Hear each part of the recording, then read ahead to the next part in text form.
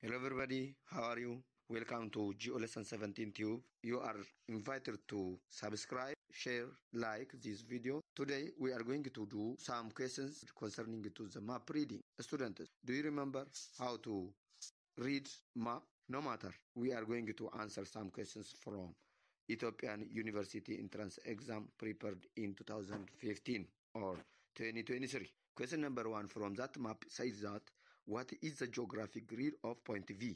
Students, in order to answer this question, you have to know the procedure. What is this procedure? 1. You have to identify the line that runs from north to south or south to north, which is known as a sting line that found at the left side of our point V. And pick the number, the large number named with the line. Next, you are going to use your ruler and make grids. Continually, you are going to take the number that penetrates the line into equal. This is known as a sting. Why it is known as a sting? Because it divides the hemisphere into east and west. Second step, you are going to look the lines that found below the point that runs from east to west or west to east, which is known as northing. It divides the hemisphere into north and south. Then again, you are going to pick the large number that name the parallel line or latitude. And again, as you make before, by using your ruler, equally divide the box where P is found. Then pick the large number. Okay?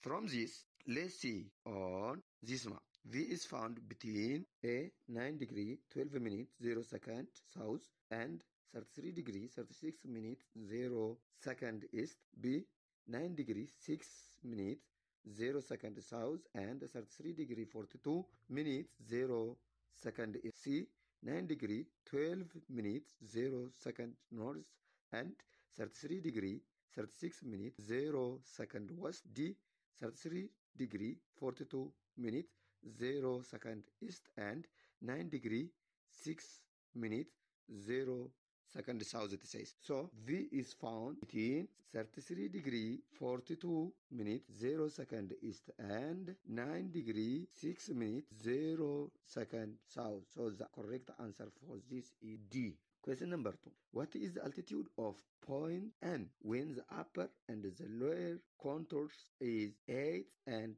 5 millimeter respectively? To say A 1437.5 meter, B 1462.5 meter, C 1447.5 meter, D 1452.5 meter. It says, students, basically this question has an error. How? 1. The contour lines are commonly given with meter, whereas the distances from N, the upper and the lower distances are given with millimeter. So, in order to calculate this, we can convert to meter or millimeter, but the distractors choices are given by meter. Okay? So, it is tedious with the parallel of the given time. As a result, I recommend for exam center, it is better to prepare exam with a specific and understandable manner. The other error is there is no absolute answer in this one. Students, on the moment of such manner, you are expected to be keen. Okay? There is the relative answer here. So first, it is better to understand how we can calculate. According to this map, the higher contour line is 1500 meters from the map. The lowest contour line is 1400 meters from the contour lines. The vertical interval is 100, which comes from the subtraction of 1500 meters minus 1400 meters. So we have 100 meters. The general distance is the summation of the upper distance and the lower distance. 8 meters plus 5 meter. So it is 13. Now, we can calculate the altitude. Altitude of N is equals to 1500, the upper, minus 8 times 100 over 13, which comes 1438.5 meters.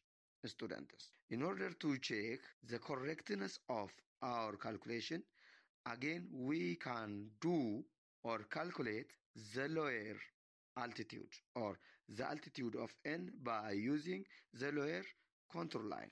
The lower contour line is 1400 plus the lower distance 5 meter times 100 over 13. This comes again 1438.5 meter. As I have said earlier, there is no 1438.5 meter in this structure. So relatively, the answer is A. 1037.5 is somewhat relative to 1438.5.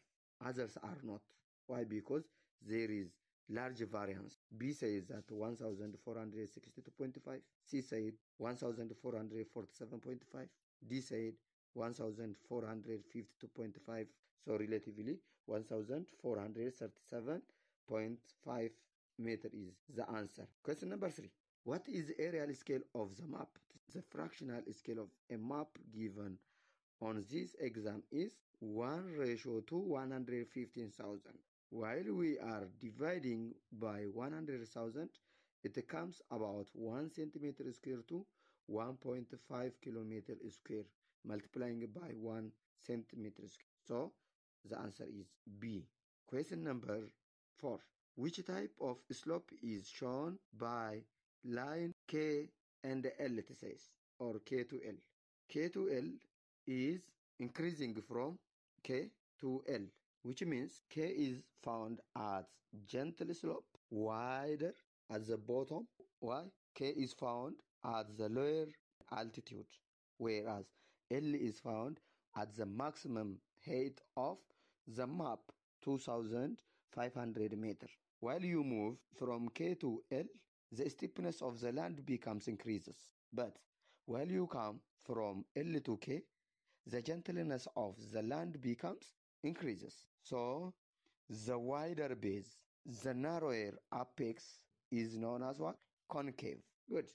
So A, terraced, B, even, C, concave, D, convex, it says. Accordingly, the answer is C, convex.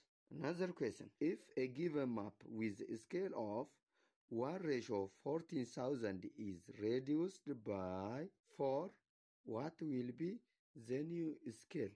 Old scale is equals to new scale times the ratio. So 1/14,000 times 1/4. 1 times 1 is 1. 4 times 4 is 16. So the new scale is C, 1:116,000. The answer is C. Good.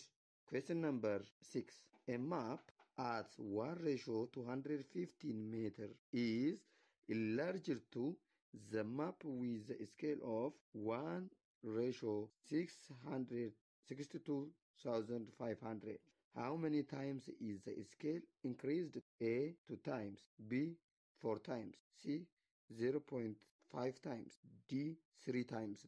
In order to answer this question, we are expected to divide the large denominator by the ratio or rate. Okay, so 215,000 divided by 4, which comes to 1:62,500. So the map is enlarged 4 times. Question number 7. Which one of the following is said to be the small scale map? A, 1:250,000.